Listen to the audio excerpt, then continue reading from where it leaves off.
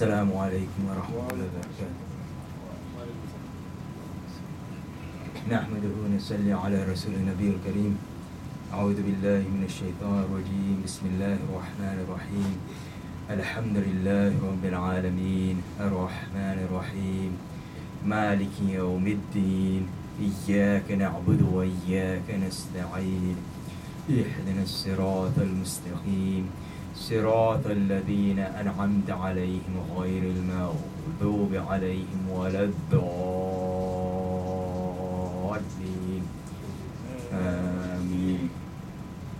قال الله تعالى في شان حبيبي إن الله وملائكته يصلون على النبي يا أيها الذين آمنوا صلوا عليه وسلموا تسليما. اللهم صل على سيدنا مولانا محمد وعلى آل سيدنا مولانا محمد وبارك وسلم عليه صلاة وسلام عليك يا سيدي يا رسول الله صلى الله عليه وسلم. Continuing with Imam Hussein al-Islam in Karbala, and last week I had mentioned that many of these people that came against Sayyidina Ali Karamallah wajh are the same people who studied under him.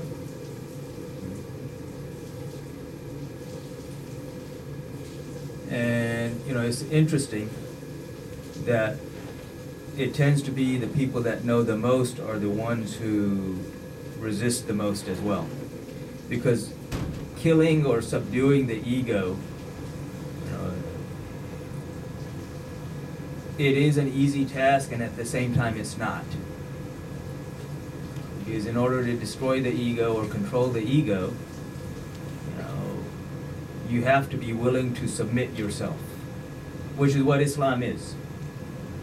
It is submission, complete submission to Allah. And in so being complete submission to Allah, it is complete submission to Allah and His Messenger, sallallahu alaihi wasallam. So, you have, if you look at Quraysh during the time of Rasulullah sallallahu alaihi wasallam, these are the people who were the most eloquent in the language of Arabic, the language of the Quran. When they would listen to it, they knew that this was not something that some human being just came out with from his pocket. This was something totally different. And yet they resisted him the most. And also amongst them were also those people who supported him the most. They resisted Rasulullah the most, and at the same time you have people among Quraysh who support him the most. So you have both sides. So on one side you have those who have knowledge, yet not willing to submit. And on the other side you have those who are given the knowledge and are willing to submit.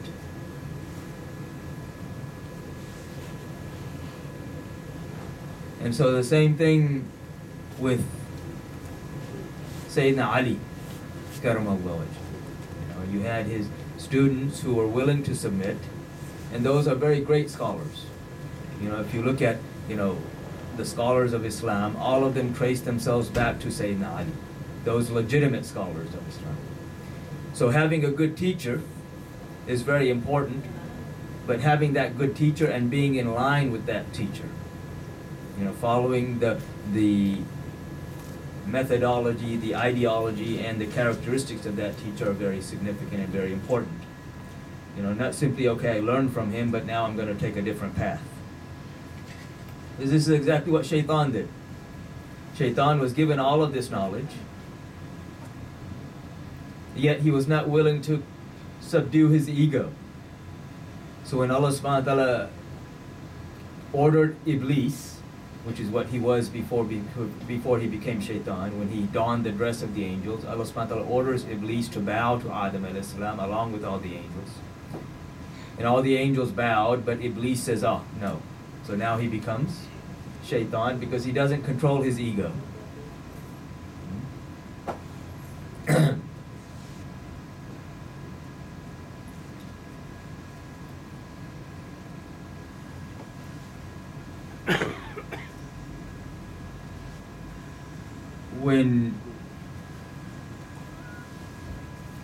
we look at Imam Hussein alayhi salam, he is a complete and perfect representative of his grandfather. And so when the letter comes from his cousin Imam Muslim, from Kufa, that everything's good, come on, people are ready to support you and protect you. So now he gathers his family and those that are very close to him, his friends and students, and they set out on the journey. So amongst them, if you look at the list of those who joined him, you have 72 people leaving Medina Munawwar. Amongst them, his two wives, Rubab and Bibi Sherbano. And Bibi Sherbano is actually Persian. She was one of the captives in the war against Persia, along with her sister. These were princesses of Persia. One of them married Abdullah ibn Umar, radiallahu anhu. Bibi Sherbano married Imam Hussein alayhi salam. She is the mother of Imam Zain al-Abidin. So his two wives, two of his daughters, Sakina and Kulthum, two of his sisters, Zainab and Kulthum. Many of the names repeat. Three of his sons, all of whom were named Ali. You have Ali Akbar, Ali Awsat, who will become known as Imam Zain al-Abidin later, and Ali Asghar, who was 6 months old at the time. Three cousins who are the brothers of Imam Muslim. So these are the sons of his uncle Aqil, who was the brother of Ali. So you have Abdul Rahman, Abdullah, and Ja'far. 5 brothers who are the sons of Ali, but different mother. Ali had 6 children with Bibi Fatima, salamullah alayha. So he had, of course, the two most famous are Imam Hassan and Imam Hussein alayhi salam. He had another son, Imam Muhsin, who died in infancy. And then 3 daughters, Zainab, Kulthum, and Ruqayya, which are also the names of the daughters of Rasulullah. So these two sisters of Imam Hussein al-Islam, Bibi Zainab and Kulthum, join him on this journey. But you have these 5 brothers who are Abbas, who is also known as Abbas Alamdar, because he's the one who carries the flag. Muhammad bin Ali, and it's important, very important distinction is Ali had another son whose name was Muhammad, but he was known as Muhammad ibn Hanafiya. So this is Muhammad ibn Ali, so they had different mothers. Ja'far, Umar, and Uthman. So these are all the sons of Ali. 4 of his nephews, who are the sons of Imam Hassan. So you have Qasim, Abdullah, Abu Bakr, and Umar. So these are the sons of Imam Hassan. And it's very important to note the names here, because 2 of the names here are Abu Bakr and Umar. And then the sons of Ali, 2 of them are named Umar and Uthman. You don't name your children after the names of your enemies. Which also shows us the connection between Sayyidina Ali karramallahu wajh and the other khulafa, Abu Bakr, Umar, and Uthman radiyallahu anhu. And it also here, these khulafa are also represented in Karbala through these sons of Hassan and Ali. alayhimus salam.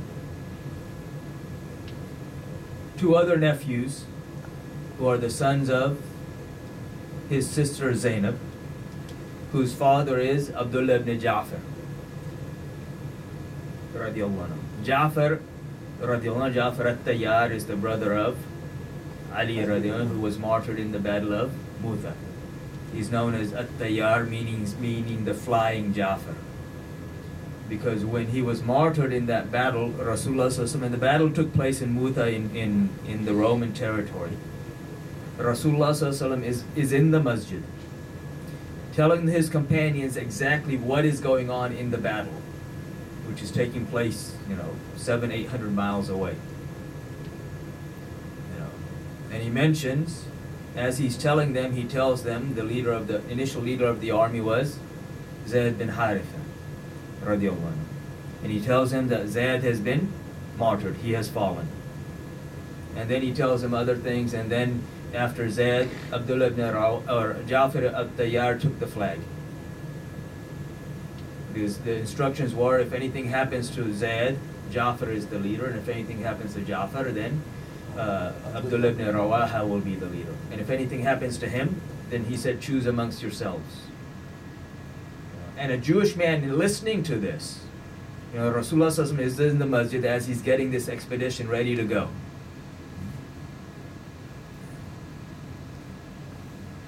And this Jewish man overheard the conversation, and he says to them as they're leaving, he says, these three will not be coming back.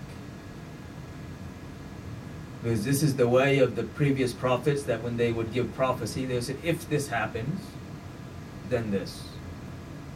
He says, these three won't be coming back. I mean, this was the belief that this Jewish man had in the words of Rasulullah sallallahu alaihi wasallam. And now we question our own belief. So when Ja'far is martyred, Rasulullah sallallahu alaihi wasallam says to them, he says, Ja'far has fallen and he is martyred. As tears are flowing down his eyes. Tears are flowing down his beautiful face. And then he looks up and he says, Wa alaykum as-salam, Ja'far. And so the companions, they ask him, Ya Rasulullah, why did you do this? He says, because the angels, they brought him, because he wanted to say salam to me, so the angels brought him from the battlefield here. And they place wings on him, and he flies with the angels now.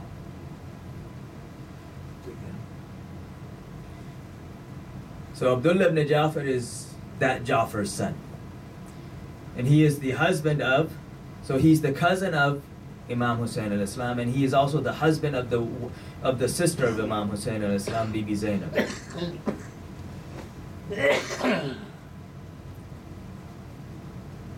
So two of his sons, Muhammad and Aun. So these are also among the group. And then the remainder of the 72 were friends and students of Sayyidina Imam Hussein alayhi salam. And so they leave. They leave on the 8th of Zil-Hajj, which is very significant. Because for those who know, the 8th of Zil-Hajj is the day that the arkan or the rites of the Hajj begin. So everybody was coming into Makkah and now going to Mina to fulfill the rites of the Hajj. And Imam Hussein al-Islam is leaving Makkah towards Kufa to protect the sanctity and the heart and the essence of the Hajj. These were people coming in for the ritual part, and he is going to safeguard the reality of the Hajj.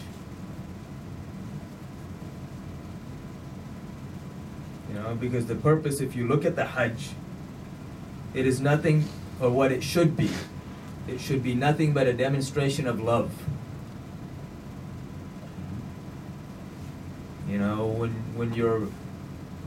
When you're lost in love, you forget yourself.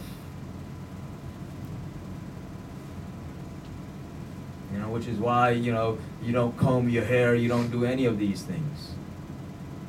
In Hajj, if you know the rites of the Hajj, what? For the men, 2 white sheets of cloth. That's all you wear. No combing the hair, no cutting the nails, nothing. You're just lost in love of your Creator. That's it. That is the reality of the Hajj. And that is what all of these rituals of the Hajj are supposed to teach us.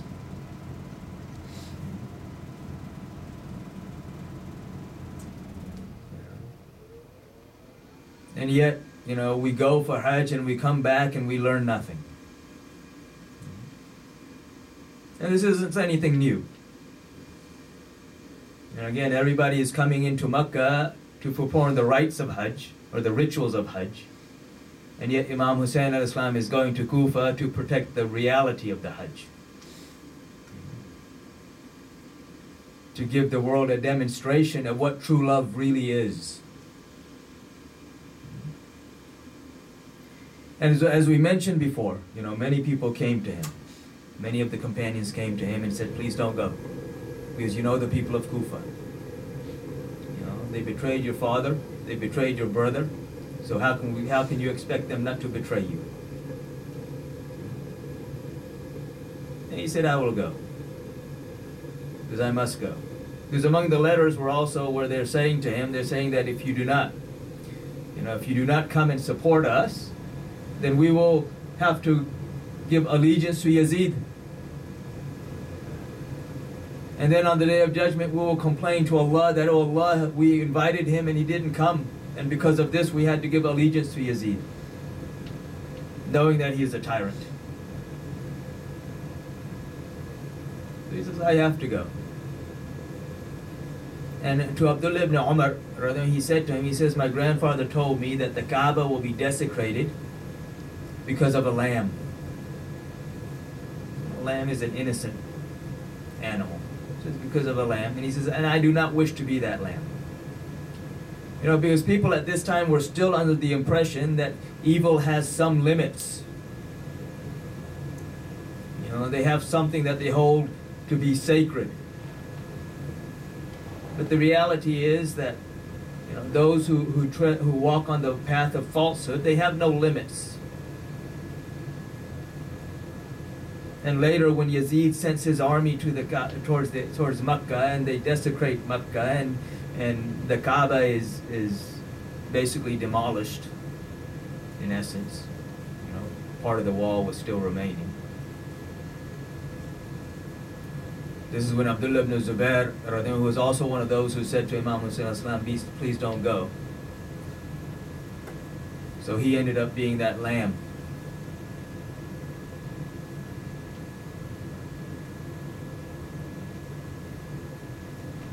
After they had set out, Abdullah ibn Ja'far, when they had reached maybe around 35-40 miles away from Makkah, Abdullah ibn Ja'far comes running towards them. And he comes to his cousin, Imam Hussein al-Islam. He says to him, why do you have to go? What is so significant that you are leaving the sanctity of Makkah at this time? And you're traveling with women and children to this far-off land where the people will betray you. He says, this is a secret between me and my grandfather.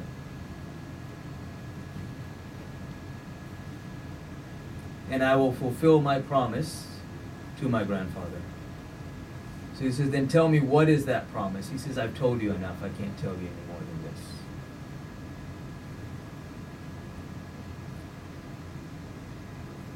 As he's leaving Makkah, one of the people entering Makkah was a famous poet known as Farazdaq. Among the Arabs, he's kind of, anyone who knows Arabic poetry knows this name. His father was a very strong supporter of Sayyidina Ali, and had fought alongside with him in the Battle of the Camel as well as in Siffin.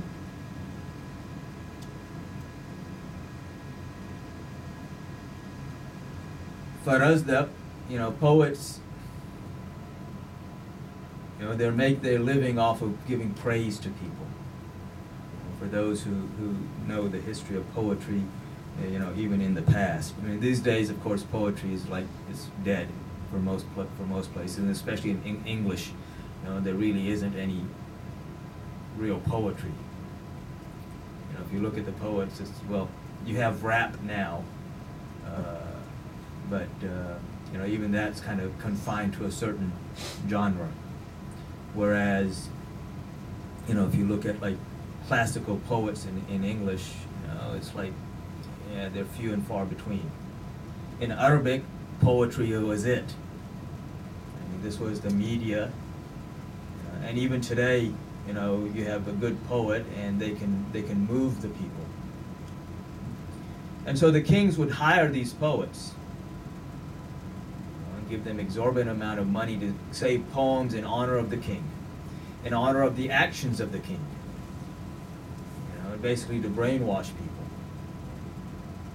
And you know, if someone dangles a few dollars in front of someone's face, and suddenly, oh, you know, they got their attention. And this is what Farazdak had become. Even though his most famous poem will be the poem that he says in honor of Imam Zain al-Abidin, which will land him in jail, because the king doesn't like that poem. That was, but he said it with sincerity. And inshallah later we may talk about that. So Farazdak is entering Makkah with his mother to perform the Hajj. And Imam Hussein al-Islam asked him, he says that, you know, he's coming from Kufa, and Imam Hussein al-Islam knows this. So he asked him, he says, what is the condition of the people of Kufa?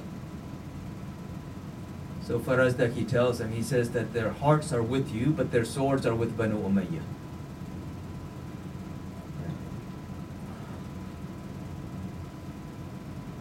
And here also, you know, yeah, it's like I want to do what's right, but my fear of everything else keeps me from doing it. You know, it's like these days. You know, I want to make Jummah, but my fear of COVID keeps me from doing it.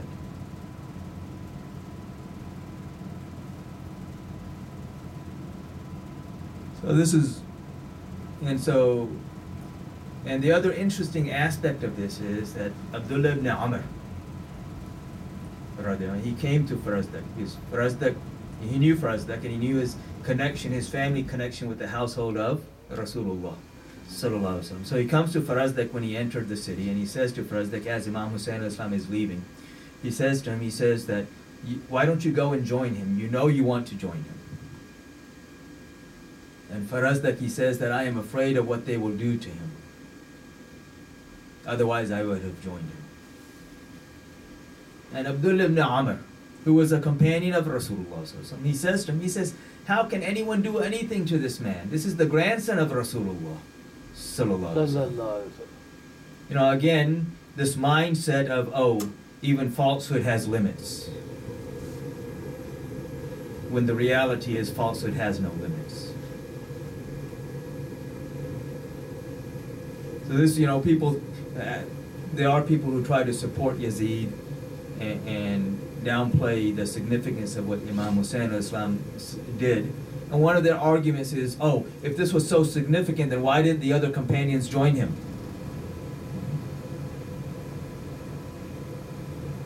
Because they could not have imagined what was going to happen in Karbala.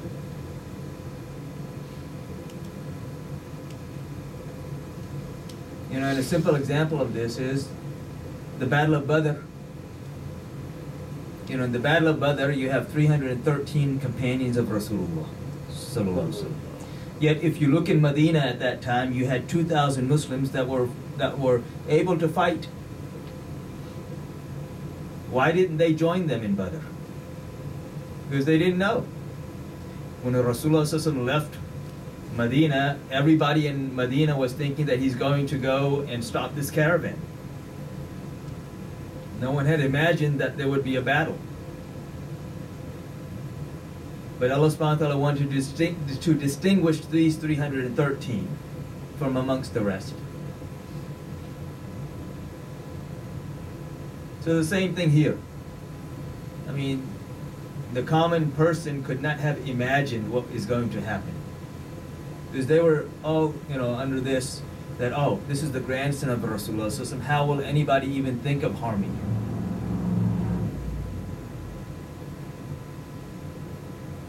Because they had forgotten what had happened to his brother. I mean, if you use that same argument, his brother is martyred, he was poisoned, Imam Hassan alayhi salam. How could anyone imagine even harming him? If I go before that, Sayyidina Ali, Karamallahu wajh, he was martyred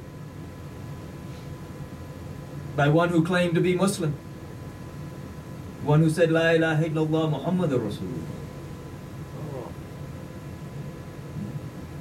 Again, how could anyone imagine attacking Ali?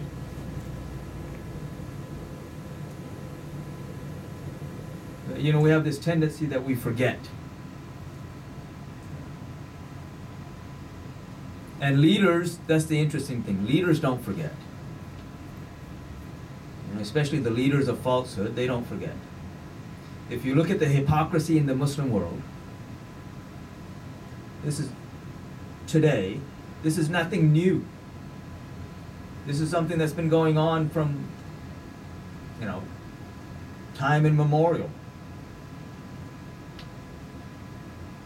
I mean, you look at the leaders of Banu Umayyah, with the exception of two, maybe 1.5. I mean, the rest of them were hypocrites. If you look at the leaders of Banu Abbas, whose kingdom remained until Hulagu, the grandson of Genghis Khan, destroyed Baghdad, 1258. I mean, pretty much, with the exception of maybe 1 or 2, all of them are hypocrites. All of them are the enemies of the household of Rasulullah, sallallahu alaihi wasallam, which is the criteria for being a hypocrite. If you look at the Muslim world today,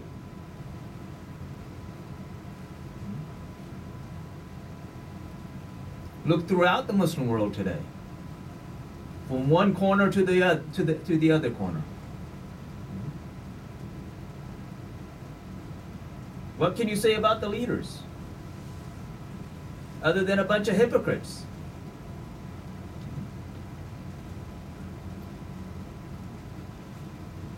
But the sadder part of this isn't that they are hypocrites.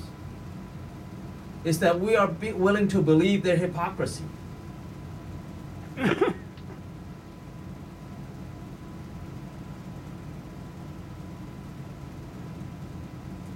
Because we keep forgetting what history is teaching us. Because we're so engrossed with our own little dunya, that we don't take any lessons from anything else.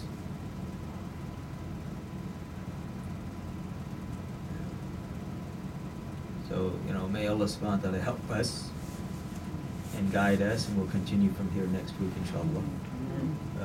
May He fill our hearts with His love and the love of His beloved Prophet Muhammad, sallallahu alaihi wasallam, his family, his companions, and all of those whom they love. This love, if it's true, is what will protect us in this world as well as the next. I mean, that is the only protection. Because it is where Rasulullah sallallahu alaihi wasallam said, fear the sight of a mu'min, because he sees with the nur of Allah. And so is there anything hidden from the nur of Allah? No. So if our hearts are truly connected with our Lord and with the beloved of our Lord, sallallahu alaihi wasallam, then our sights will become that nur. And then it becomes easy to distinguish between the hypocrites and those who are not. So may Allah subhanahu wa ta'ala help us. Those who have not made sunnah, go and make sunnah, inshallah.